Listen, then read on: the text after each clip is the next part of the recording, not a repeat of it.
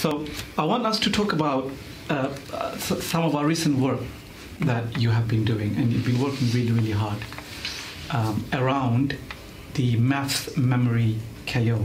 What's the rationale for the maths memory KO? Anyone can speak. Is to secure our knowledge for the actual key objective. So without knowing what the basic part of that KO would be, we won't be able to secure it. I can see you got some really good ones there. Yeah. I know the names of properties of angles. I know the properties of angles on a straight line, triangles and quadrilaterals. So it sort of differentiates across. I know what an acute obtuse reflex right angle is and can correctly identify them on a shape. I know Pythagoras theorem. I know the formula to find the midpoint. So these are some common things we expect our kids to recall very quickly. And I suppose you are deliberately capturing that in your curriculum so that they succeed in being able to recall core facts quickly. Tell me, how do you monitor this? Because you've got your normal curriculum plan, okay, captured in the long-term plan, which appears in our DPR. Then you got your memory chaos. So we've got 10 for each year group, and which are differentiated across the pathways. Right. So how we monitor that is, first of all, it starts from our homework. So our homework is mostly based on our memory KOs. How do we then test that? Is through our starter. How we encapsulate all of that would be on our DPR. So let me explore a little bit about what your expectation is. What do the kids do at home? And what happens when they come back? How do you know they've done it? And how do you track the progress made? So for example, you've read one of the KOs, which is, I know that angle properties on a straight line. They have to memorize that. However, this is not independent from the work that they will also be assigned as part of their homework, which is going to be questions which they can only attempt once they've actually memorized the memory KO. So hence, they're both interlinked. It is not independent away from the main objective of the theme which they are studying. So go on, Zara, then. So what do they do when they go home? What do they practice? Like, give me a typical example of a homework that kids will do. Okay, so for example, another project we've been working on is setting up memory homework where they're memorizing key facts for KOs that they've been taught. That could be a cumulative homework. Once they've memorized it, and we've quality assured that they've got the right fact to memorize. When they come to the starter next lesson, there'll probably be, for example, the homework might have been learn the quadratic formula. There might be some questions to do with the quadratic formula. They've come into class, the starter, it might say, what is the quadratic formula? It might have a question where they need to apply the quadratic formula. There are 4 main KOs that we were looking at, so KO1, KO2, KO4 and KO5. You've got the questions on the board. I understand some of you can't see at the back, so I've sort of paraphrased the questions on the whiteboard here. You will have 3 minutes to do this. So when I say go, you will pick up your pens. You will have 3 minutes to do this exercise in silence. Off you go. An example of the homework is there.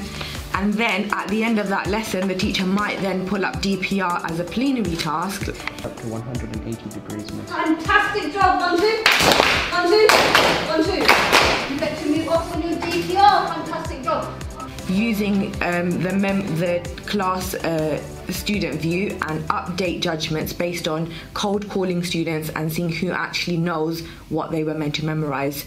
This could be done during the lesson, while they're marking books, or at the end once you've packed up, while you're waiting for the bell. So when they practice the memory aspect of the homework, do you expect to see anything in return? Do they give something? Do they submit anything to demonstrate that they've done the homework?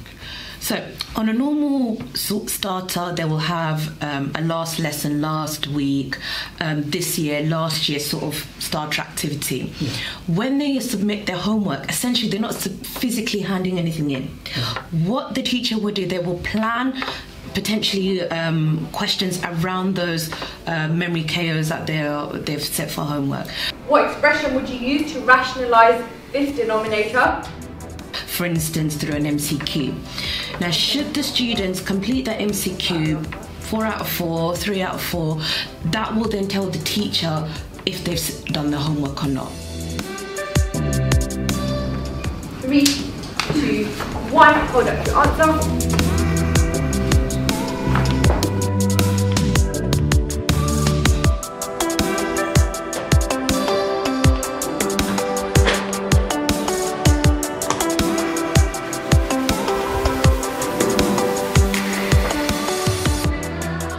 So they're not physically handing in a worksheet, they're not submitting anything on DPR.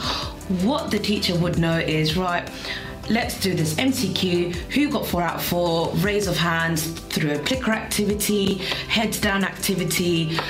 The teacher will then know, right, out of 30 students, 25 done the homework. The teacher can then mark their homework either outstanding, complete, so on DPR assignment portal. That's really, really good. Yeah. That actually cuts down a lot of workload issues around homework that teachers have to mark usually, isn't it? And we know on top of everything else that we do, this can be quite burdensome. My next question is for Aminul. What is the formula for calculating area of a sector? Why would you ask me that question for? Why don't you ask me the quadratic formula? I'm not cutting this off. Okay, so right, this is a memory KO, right, for the kids, right, good. I'm assuming the starter time that is allocated, it doesn't get compromised either, meaning we don't waste into phase 2 and a phase 3 because we got a homework that replacing the starter. I think that's important as well, so it doesn't jeopardize the structure of our lesson. Thank you very much. I know you've been working very, very hard to improve standards in maths, and one of the ways we improve standards, we get the curriculum right. And the curriculum work in maths, as with any other subjects, is ongoing. And the impact of Forest Gate, the maths department had over the sustained impact, the progress rate is above 1 year on year, up until 2019 when we had the last GCSE. I'm sure if the GCSE was to take place this year, we'll sustain that kind of result with this new initiative that sort of helps to contribute towards the result that we have seen so far.